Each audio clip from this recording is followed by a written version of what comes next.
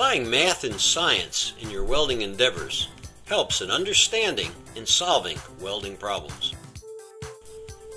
Proper shielding of the arc was found to be critical in the development of the MIG process. Early patents emphasized the need to prevent air from being pulled into the shielding gas stream by having non-turbulent gas flow. You'll learn in Part 1 that flow rate should not exceed about 50 cubic feet per hour to maintain high quality welds. That it's flow rate that's set, not pressure. And that when gas pressure increases, so does gas volume. And that high pressure is needed to automatically offset flow restrictions when welding. Two of the pioneers who developed our understanding of how gases behave, Bernoulli and Reynolds, are introduced. Turbulent gas flow causes air to be pulled into the shielding gas stream. Air is 78% nitrogen, and it takes less than 2% nitrogen to cause internal weld porosity. Mixing 2.5% air in the shielding gas stream is all that is needed to create problems. Osborne Reynolds in 1893 defined the velocity where smooth lamellar flow is transformed into turbulent flow. The Welding Institute in Cambridge, England, showed that with a typical 5/8 inch diameter nozzle, 48 cubic feet per hour, abbreviated as CFH, was sufficient to cause turbulent flow versus the desired smooth lamellar flow. Tests made to see how much flow could help counter drafts showed in a 4-mile-an-hour draft, 45 CFH gave less internal porosity than 65 CFH. This validated the Welding Institute and other published information, defining about 50 CFH as the approximate maximum allowable flow. If the draft exceeds 4 miles an hour, a windbreak should be used. Who would set high gas flow rates? Unfortunately, most MIG welders do at the weld start. This is a gas flow graph of a fabricator making MIG weld repairs. Peak starting flows were measured in excess of 225 CFH, well in the turbulent flow area. And the flow was measured above 75 CFH for 4 seconds, pulling air into the gas stream, causing internal weld porosity. The welder knew the blast of gas at the weld start was causing internal porosity, since his welds often failed ultrasonic inspection. Questions are asked about setting MIG gas pressure. To set the record straight, for MIG and TIG welding, flow rate is set, measured in cubic feet per hour, not pressure, measured in pounds per square inch, or abbreviated PSI. This water analogy may help define the difference. Pressure in a home water supply is typically around 40 psi. If the faucet is open just slightly to allow it to fill a box 9.5 inches per side in 1 minute, the flow rate is 1/2 cubic foot per minute. Multiplied by 60 minutes in an hour gives 30 cubic feet per hour. At this low flow rate, the pressure in the pipeline will remain at 40 psi. Some confusion is created by a device used on many cylinder installations called a regulator flow gauge. It does set pressure, usually varying from 40 to 80 psi, above a very small orifice, typically 0.025 inch diameter. Note the output gauge is calibrated in CFH, not PSI. This device uses a principle called choke flow, more on that subject later. Another important principle defined by Daniel Bernoulli is when gas pressure increases, the volume of gas increases.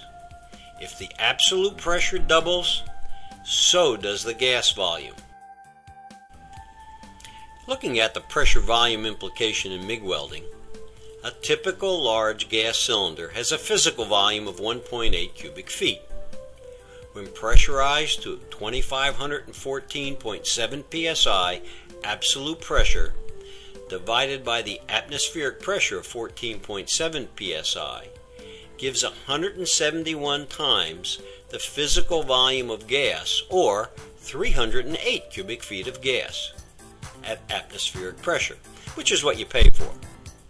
Look on the second line and note that in a gas delivery hose, that can be 6.44 times the physical hose volume of gas, and on the last line, accounting for a small amount of hose expansion, 7.3 times the amount of gas as the physical hose volume.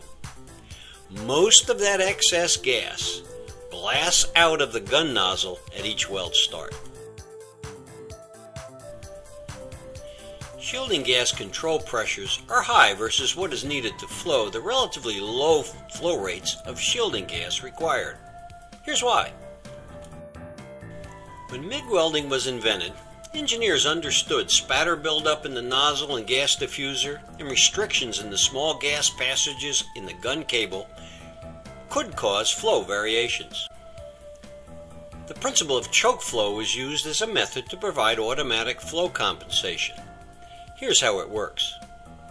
The volume of gas flowing through an orifice is dependent on the upstream and downstream pressure. Bernoulli developed equations to show the relationship between gas pressure, volume, and flow. They define why airplanes fly. With this complex equation, the flow through the orifice can be calculated knowing the type of gas and the pressures. But we're not building airplanes, and this complexity is not needed for choke flow. An interesting phenomenon occurs when the velocity reaches the speed of sound in the orifice. It can't flow any faster. This is similar to why you see lightning before you hear the thunder. The thunder sound can only travel at the speed of sound, while light travels almost instantaneously. When the absolute pressure upstream of the orifice equals at least twice the downstream absolute pressure, this speed of sound velocity is reached. Then the flow is only dependent on the upstream pressure. Calculating choke flow rates uses a very simple equation, where K is a constant depending on the gas used. As long as the pressure is above this 2-to-1 ratio, increased restrictions downstream will not affect flow. In a MIG welding situation, assuming an average 5 psi needed at the feeder to flow 30 to 35 CFH, then absolute pressure is 5 plus 15 for our purposes, or 20 psi absolute. Twice that is needed upstream to have choke flow, or 40 psi absolute. To get back to gauge pressure, subtract 15 and you get 25 psi. Quality flow meters and flow gauges use pressures ranging from a minimum of 25 up to 80 psi. In summary, shielding gas should not exceed 50 CFH to avoid air being pulled into the shielding gas stream. In MIG welding, flow rate is set, not pressure. When pressure increases, gas volume increases in proportion. Also, high pressure was designed into MIG systems from the time it was invented to provide automatic flow compensation and assure preset flow is maintained while welding.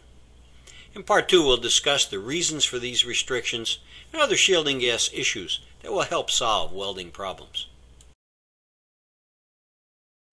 For more information on MIG shielding gas flow control and our patented gas-saving products, watch Part 2 of Welding Math, Gas Flow, and visit netwelding.com. Thank you.